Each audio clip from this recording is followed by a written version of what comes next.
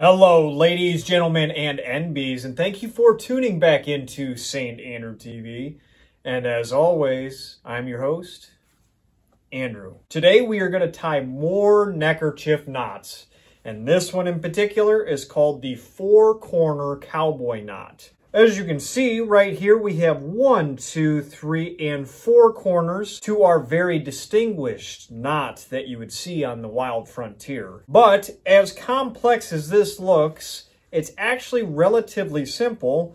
And if you follow me along, I'm going to show you how to do it. No one on the corner has a wagon like us. Hit me on my burner prepaid wireless. We pack and deliver like UPS trucks. Already gonna hell just pumping that gas. All I wanna do is and ching and take your money. All I wanna do is and ching and take your money.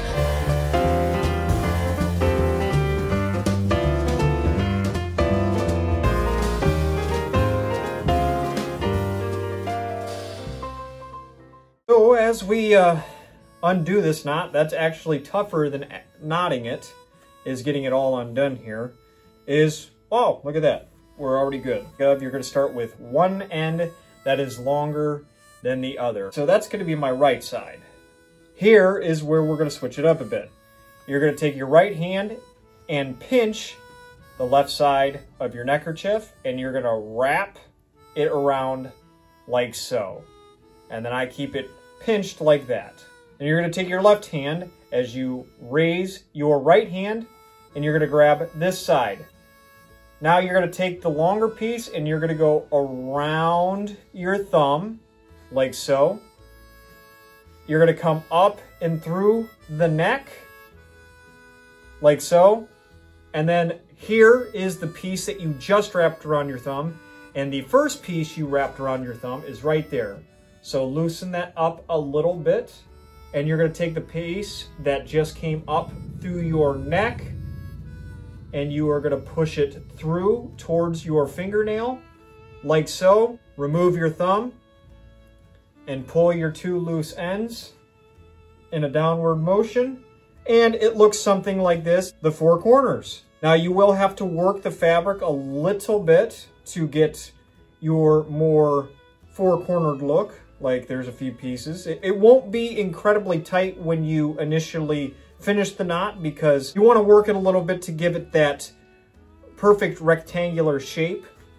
So that actually looks pretty good right there. I could have probably made the fabric all to the dominant side instead of this side. It's not as shiny and pretty. That's the shiny and pretty side, but there you have it. That is the four-corner cowboy neckerchief knot. Now you have a very stylistic way of wearing your neckerchiefs, and I must say this is one of my favorites, and it's not that tough to learn. Just follow those directions and you should have it within a couple of tries. Not too difficult.